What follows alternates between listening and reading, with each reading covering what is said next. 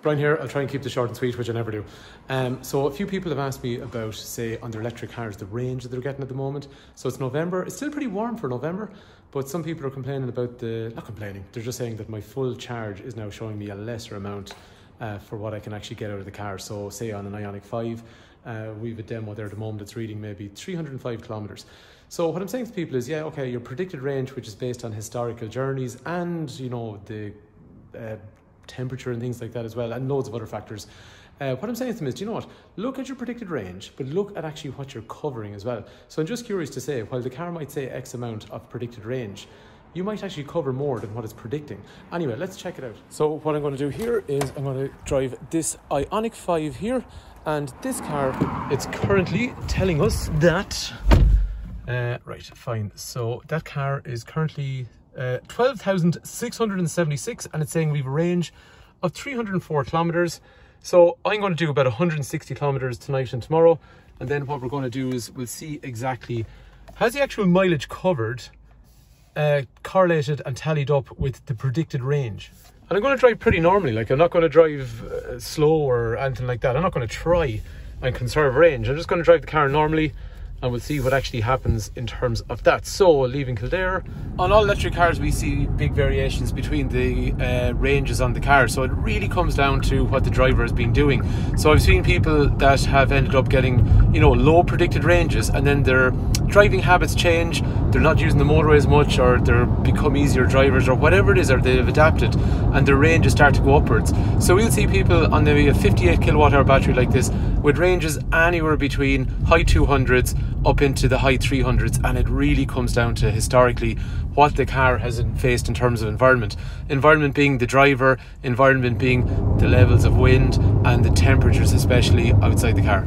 Okay, so I'm finished this part of the journey, right? So let's refresh our memories. We started off with 12,676 kilometers on the clock, and we also had 304 kilometers of range. Now we are down to 240 kilometers of range, so 304, as in we've lost 64 kilometers of range. However, we have covered 75 kilometers in the car. So the thing here is basically your range, your predicted range, like that predicted range was based on the previous driving that was done beforehand and the previous weather conditions and temperatures and all that kind of stuff.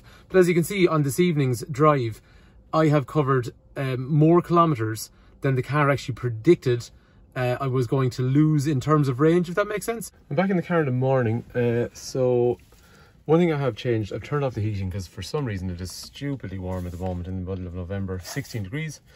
So technically the car, we're starting at 12,751, we'll do another 75 kilometers.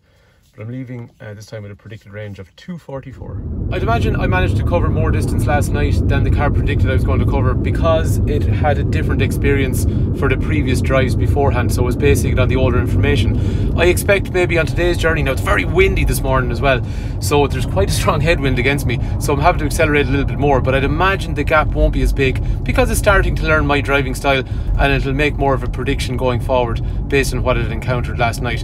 Anyway, so I'm back at the garage this morning, 12,826, which means we covered another 75 kilometers. Here's a result, actually, it's kind of surprised me.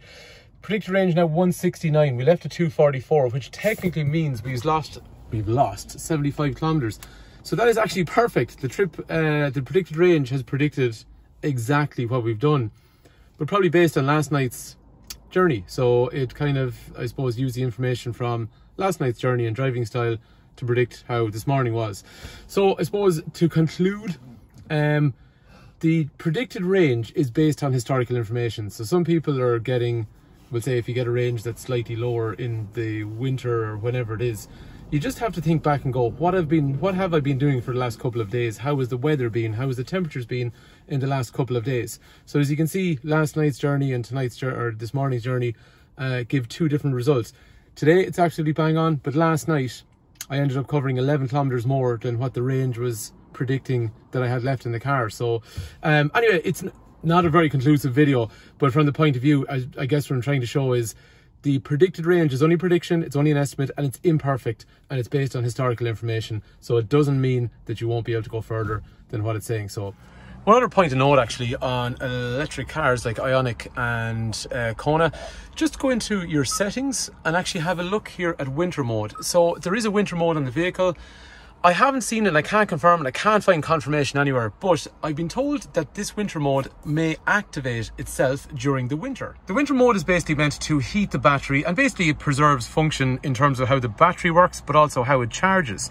But there's a bit of a contradiction on it, because actually essentially by using that winter mode, it's actively heating the battery to preserve function and charging, but that actually uses energy to warm the battery in the first place, which now contradicts the whole thing. Okay, fair enough. It's improving efficiency in the battery, but you need power to warm the battery, and that's actually going to affect your range. So for some people, go into your car and you might see actually in the winter, it's now gone into a winter mode, which may have an effect on your overall predicted range also. For anyone that owns an electric car on a windy day like today, when you're experiencing quite a bit of wind, you are going to have to use the throttle more, and that's just the way it is. Also, these batteries do the best.